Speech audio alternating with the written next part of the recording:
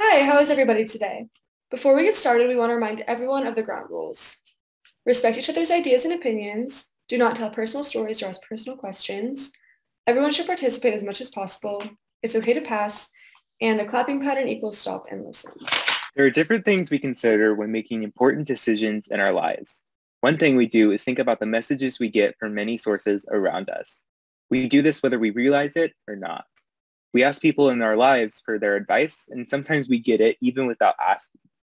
Other times we are barely aware of how other messages can influence us.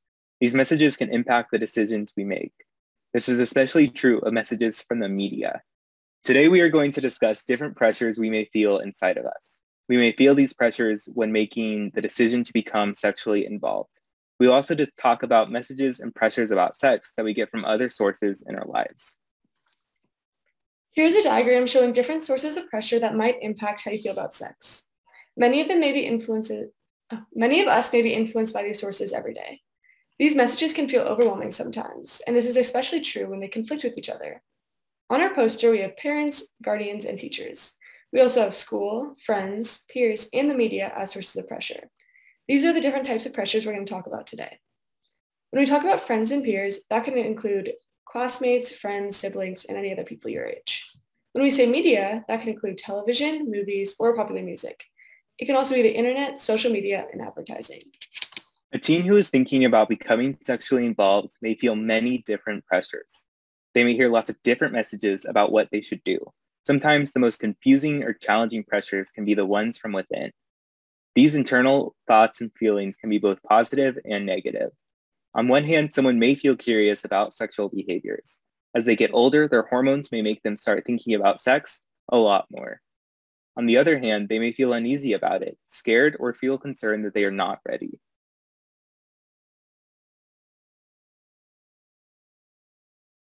Being face-to-face makes it harder to exaggerate. That is because you can't be anonymous. When someone is talking to you in person, you can read their facial expressions and body language. You can also listen to how they are saying something, and that helps you figure out if they're kidding or being serious. Sharing through social media makes it easier to say or do what you would never say or do in person. The same is true for texting. So it may be tempting for someone to send a message about sex that they don't really believe. For example, sometimes people text naked or almost naked pictures of themselves to others or post them on social media. People may do this because it feels daring, fun, or they're experimenting. Other times they do this because they feel pressure from peers or partner, and this is called sexting. Remember, once you send a sex, you no longer have control over that image. That means it can stay on someone else's phone or the internet forever if they choose to post it online. Sexting is also illegal if you are under 18. When someone sends a sext, they put themselves and the person they sent it to at risk legally. Even if you didn't send it, you can still get in trouble if you receive, forward, or share the picture with other people. Forwarding someone else's sex to other peers is also a form of bullying, and it can be really hurtful. Before you post any or send any messages or pictures, remember to ask yourself, is it okay with me if all my friends and family see this? If the answer is no, don't do it. If you feel pressure to send a sex or explicit image, communicate your boundaries. Talk to a trusted adult to get support with the situation. It's never okay to be pressured or forced into sexting by anyone. This includes someone you are dating, a friend, or a classmate. It's also never okay to pressure another person to send a sext. Other people should always respect your boundaries, and you should always respect theirs. So if you have any questions about sexting, be sure to put them in the question box. And it could also be really helpful to talk to a trusted adult about your questions.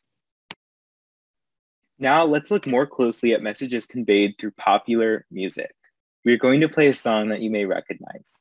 While the song is playing, listen to the words for sexual messages.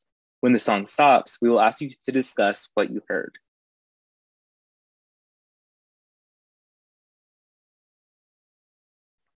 There are many messages young people receive every day about relationships and having sex. These messages may come from many different sources. It is important to think about which sources you trust and what their goal or motivation is in sending you certain messages. It can be really helpful to have a trusted adult in your life who has your best interests at heart. They can offer advice or information about the different pressures we experience. We will talk more about how to identify a trusted adult in a future lesson.